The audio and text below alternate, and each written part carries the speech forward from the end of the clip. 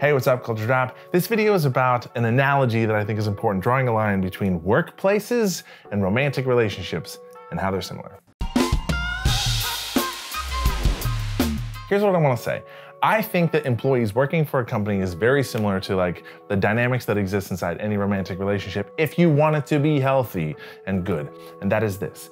If I'm an employee and I'm showing up well and contributing and like earnestly working hard for the company, but I'm not being treated well, and in the form of like workplaces, that means I'm not paid well, I'm not empowered, like my leaders aren't kind, like the company is just not great, they're not contributing back to me, then it's like, I should leave this relationship.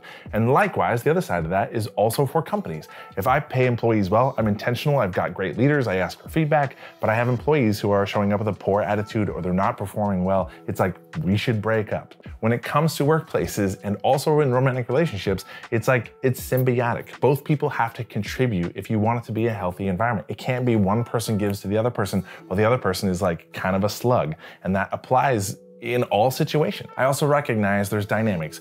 Companies can't just fire people on the whim and people can't just quit their jobs on a whim. I understand that there's dynamics, there's like a process here, but overall the idea is that if it's not great, then like you should get out. And like that's for companies, because sometimes I'm out here always with companies being like, hey, companies, pay people well, treat them well, support them, be flexible, give them time off, like give your employees the world. And sometimes companies come back to me and they're like, yeah, but what about employees who feel entitled and they take advantage of time off and they don't like perform well? And I'm like, well, get rid of them. Like if you're a company that actually treats people well and you pay people really well, somebody wants to work for you. So like get rid of those employees that aren't contributing to you and replace them with somebody who wants to be there, which is just like romantic relationships. If you're in a relationship with someone who is no effort, they don't try, they don't care, be with someone that wants to be with you. And I think that's true on both levels. If I'm an employee and I work for a company and I know that I'm an intentional worker, I don't gossip and badmouth, I don't create toxic drama, I try hard, I actually care about customers and the work that we do in making the company successful, but my company doesn't care.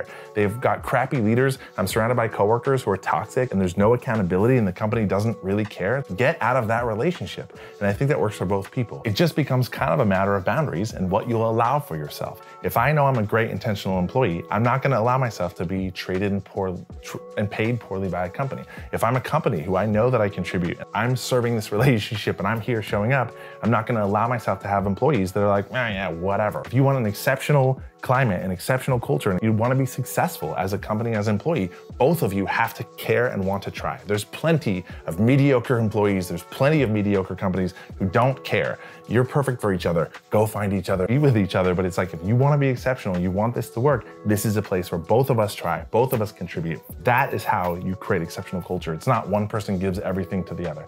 It has to be a balance.